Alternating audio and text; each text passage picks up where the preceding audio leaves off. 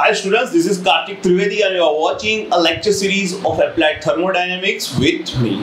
So far in last videos we have seen what is the refrigerant, what are the classification of refrigerant, and in that video we have seen the classification of primary refrigerant, and now we will move on to the very important topic, which is desirable properties of ideal refrigerant, or you can say desirable characteristic of ideal refrigerant. So this is very important topic from exam point of view. So let's start today's video. But before we begin today's video, let's quickly recap what we have done in last few episodes. So just see the screen what we have done. Just see the screen so that you will get some idea. Okay, we have seen so far this kind of things. You can see on your screen.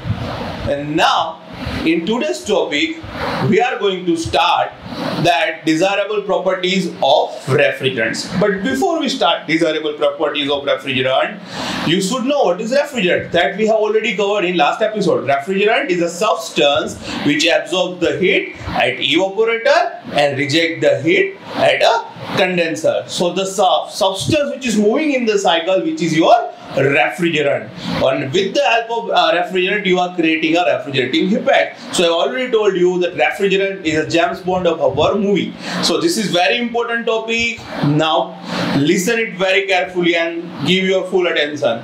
So the question is desirable properties of refrigerant. So first we will see thermodynamic properties. So first thermodynamic property is critical temperature and pressure. Now what is critical temperature and pressure?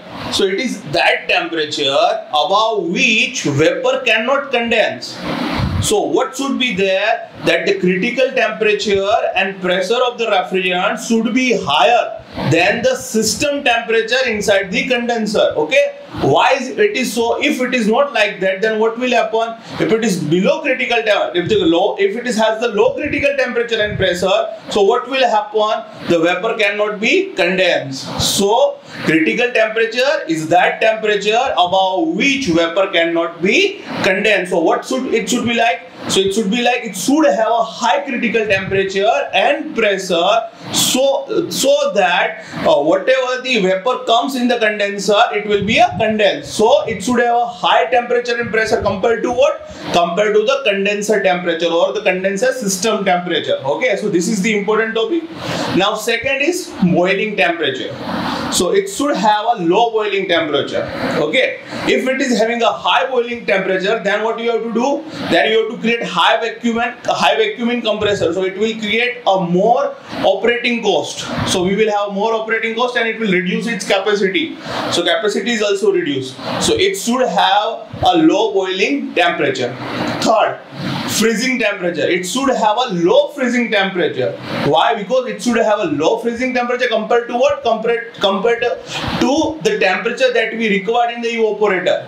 Otherwise, what will happen if it is not like that? Then your refrigerant will freeze and system will be choke up. So that's why your freezing temperature of refrigerant should be lower. How much? Compared to your system evaporator temperature. Okay, so that is the requirement. So it should have a low freezing temperature, then we have a evaporator and condenser pressure. So in the evaporator it should have a pressure nearly equal to atmospheric pressure. Okay, so it should have we cannot say it should have a high pressure or low pressure. It should have a positive pressure. So what will, if there will be a low pressure, then what will happen? Then the outside particle will be entered into the system. So that is also one difficulty over there. Okay, and high pressure will require the more material which is having a good strength. It requires a material which requires a good strength. So that's why we are not talking that it should have a low, it should have, we will use the word it should have a positive pressure, so that our cycle will work satisfactorily. Okay, next is latent heat of vaporization. So it should have a high latent heat of vaporization. More high latent heat of vaporization refrigerant have, the more heat it can absorb. So it will create more refrigerating effect. So that's why a refrigerant should have a high latent heat of vaporization. Specific volume, it should have a low specific volume. Why? Because we are employing the reciprocating compressor. So it is good that it should have a low specific volume. Okay. So now these are the all thermodynamic properties. Now we will move on to the chemical properties. So chemical properties, first is flammability. It should be non-flammable. It should not be such like that it will create explosion inside the system.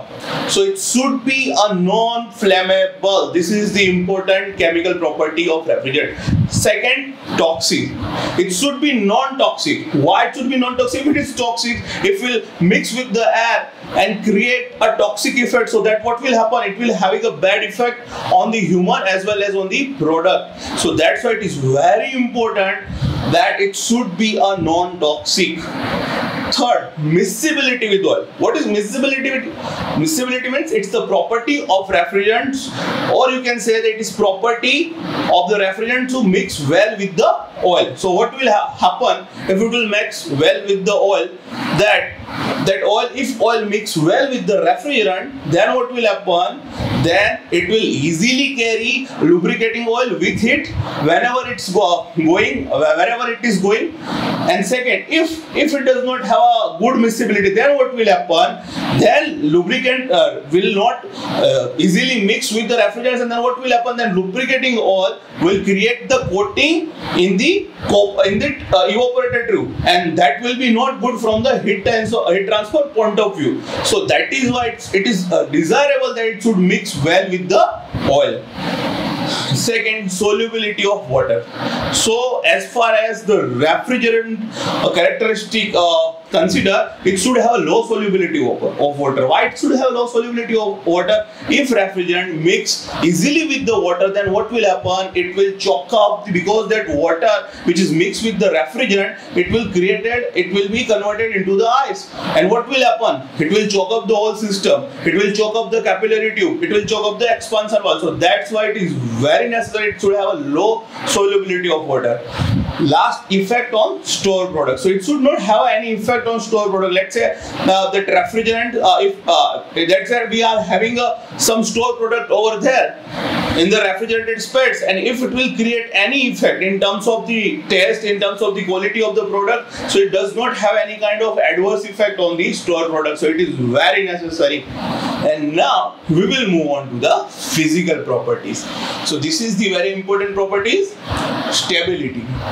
Here, stability, what does it mean? It should be stable. Refrigerant should be stable. It should not react with the metal. It should not create any kind of compound while mixing with the other or while reacting with the other. So it should be stable. Refrigerant should be stable so that it will perform its duty very satisfactorily. Okay, so it should be stable. It should give us the desired output. It should sustain during the operation. So that is what the stability means. Second, viscosity. It should have a low viscosity. Okay, so that is good because low viscosity is required as far as the heat transfer point of view is considered. So low viscosity is a desirable thing over here.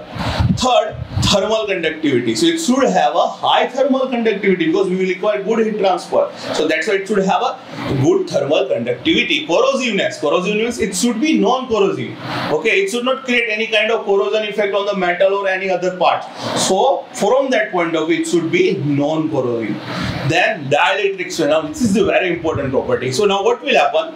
When the refrigerant, liquid refrigerant passes through the evaporator, and it will be converted into the vapor. Now when this vapor refrigerant passing through the compressors, so what will happen? There is a winding near the motor. So what will happen when that vapor passes through the motor winding? If it does not have a good dielectric strength, then what will happen? It will create the short circuit.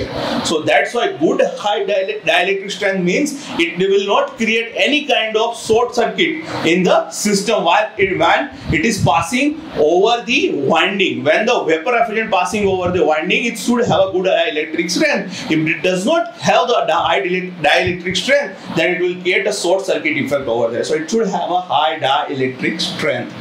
Then we have a leakage tendency. Leakage tendency means if by any chance, if the refrigerant will be leaked, then it should be detectable, easily detectable, and it should be easily detectable by the odor or by some any other means. So it should be easily detectable. So that is the criteria. Then it will be the performance. Performance means the refrigerant should be high performance. Why it should be high performance? It should have a high COP. Okay, so because we know that the refrigerant efficiency measures in terms of COP, coefficient of performance. So it should have a high coefficient of performance. It should have a high COP.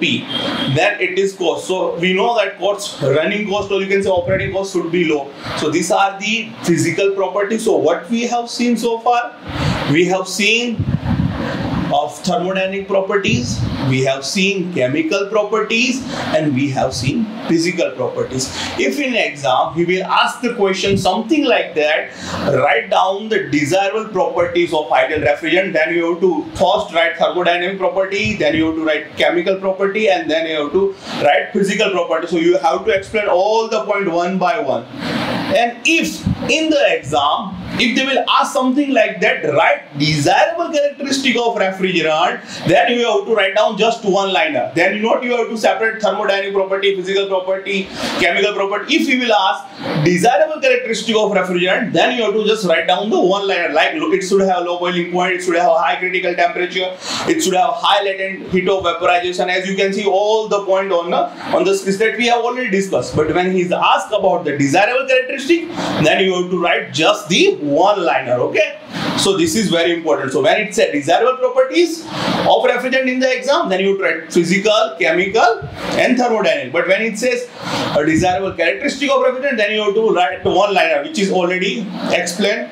So you can see on your screen that that's kind of one liner you have to write in your exam. Okay, so it should be something like it should have a low specific heat of liquids, it should have low specific volume of vapor, non-corrosive, non-flammable, non-toxic. It should be low cost. It should have low cost. It is easy to liquefy. It is easy to locating leaks. It should mix with the oil. So this kind of one liner you have to write. Now we will see one short topic, which is ODP and GWP of refrigerant. Now first we will see what is GWP. GWP means global warming potential.